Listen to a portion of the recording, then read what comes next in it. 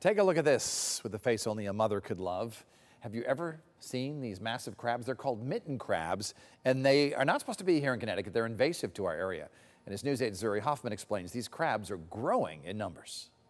If you've been to the boat dock here in Stratford lately, chances are you've seen these signs warning of mitten crabs. I love the water. For those who come to the dock daily, there are a lot of questions about where these crabs are and the impact they could have. I'm not happy about that.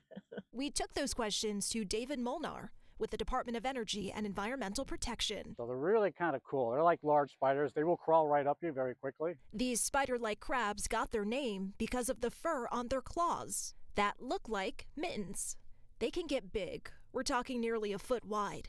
They're also known to travel miles. And they'll be under rocks, debris. They like to hide during the day and come out at night. Molnar says the mitten crabs arrived from Southeast Asia. They were spotted along the East Coast in 2005 and popped up in Connecticut in 2012. Since then, they've grown in numbers. But right now, they're in what's called low abundance, mainly because they haven't found a preferred habitat just yet. Once they do, we could see more of them in our fresh water. And when it comes to the impact of that, we're not sure. That's the bottom line. Not sure of their effect long term. Molnar says he's not sounding the alarm, though. He says you can do your part by killing and freezing them and reporting them to DEEP. They warn against eating them. They have a notch between the eyes. They're brownish and green.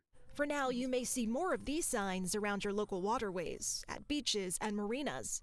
DEEP pushing everyone to be aware of this crabby situation. You got to remember, these crabs have been on the planet a lot longer than us, millions of years.